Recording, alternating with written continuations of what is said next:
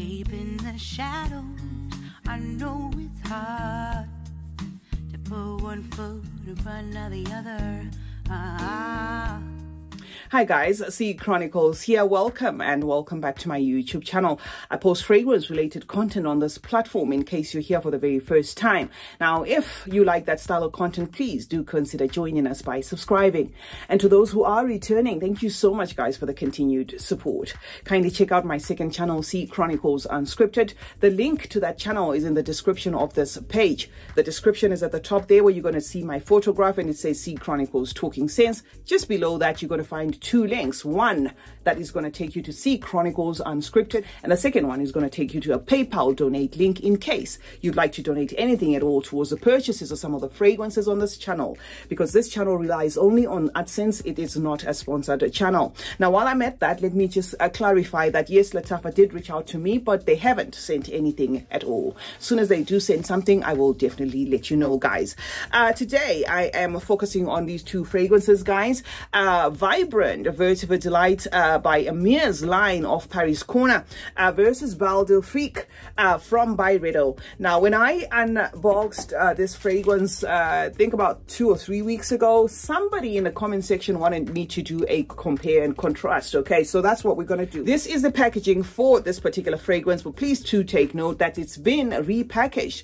It used to come in a box, but it's just still the same thing. Maybe it's a way of Paris Corner saving on the packaging. I don't know. Okay, so I'm going to spray this one on this arm, right? This is Vibrant Vetiver Delight by Paris Corner, inspired by Baldo Freak. Do take note that I have been wearing these fragrances for about 3-4 days. I've had this one for a while. It is this one that I've added to my collection, and I've been trying them out, so this is not a first impressions. I'm also going to put the bottles of the fragrances there in picture form so that you don't get lost while we do this review, right? Now, these two fragrances are definitely similar in terms of how they vibe. So do expect white florals in both fragrances, a slight sweetness there, a citric tone to both fragrances, and a touch of aromaticness. I know there is Vetiver, Tagettes.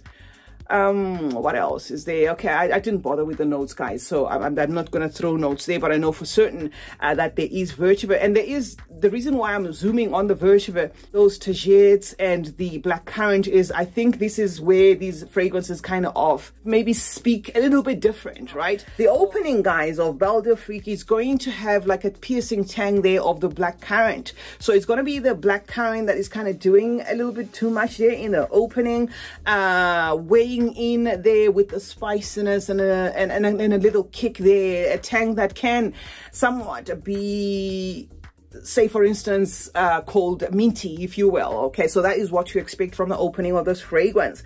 And when it comes to this one, it kind of is very heightened there on the lemon and bergamot. It has seemed to have that citric nature doing the most there in the opening. So that is what to expect from these two as soon as you spray them.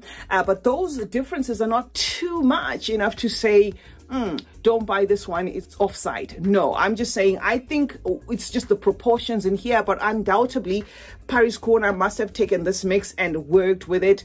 They just, maybe it's just the dilutions or the addition of the, say, the blackcurrant that's a little bit, you know, more thickened in this than this or whatever. But at the end of the day, they just draw to the same thing. These are not fragrances that I would recommend to somebody who loves beastly performing fragrances. So if you're one of those people that say, oh, I want my fragrance to wear me, I want my fragrance to take over the moment, I want to walk in a room and everybody turn their heads and say, oh wow, that's not what you're going to get from this. These are fresh, clean fragrances. Okay, they are going to interpret the same. So I'm not going to say buy this one because it's thicker than this. I'm just going to say if you love intimate fragrances to an extent, and some are even going to say skin scents to an extent, then that is what you're going to get from these fragrances. The DNA in both screams summer, spring, that sort of thing. I'm not going to reduce these ones to say this is how long this one lasts. Why? It's because it's just going to depend on your nasal palette. These are fragrances that are going to be enjoyed by different people differently, right? Because the DNA in itself is soft, it's clean, it's floral, it's citric, it's fresh, that sort of thing. And those sort of DNAs tend to differ in interpretation from one person to the other. Some people have a stronger nasal palate that will say, regardless of a fragrance being very soft, they can smell it the whole day, they can smell it for 12 hours, they can smell it for 6 hours, while some will say it's gone in 60 seconds. So this is why I'm saying I'm not going to reduce these ones to, oh, expect your lasting power of 5 hours, for instance, because they give me that intimate vibe where, where I often say, if you are in a 3 meter, 4, 5 meter scent bubble, people are going to smell you. This I'm going to say in a 1.5 meter scent bubble, that is where people are going to smell you. They both have that wrap up of a mysterious luxe tone to them. So in as much as I say fresh, soapy, lemony, that sort of thing, I do not expect kind of like a basic type of maybe gym scent or something. There is like a luxe wrap up to this particular DNA, now, right? To draw it to the differences, and this was just me pushing it, right?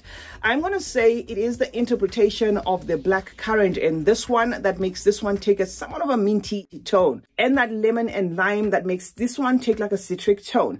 But in the dry down where, the opening is come and gone, and you are now in the, in that place where you're just enjoying your fragrance, it's going to be the Vetiver that kind of pulls slight differences in this. Okay, the Vetiver in the Paris Corner one kind of leans lemongrassy there, and because it does lean lemongrassy, this then becomes a fragrance that dries down lotiony. Okay, so that is what I can pick out as maybe the slight differences there. And then in Baldo Freak, the Vetiver in here comes across as deep and earthy, even slightly woodsy. However, it doesn't stray that much. It just makes the dry down of this one maybe amped up in the soapiness.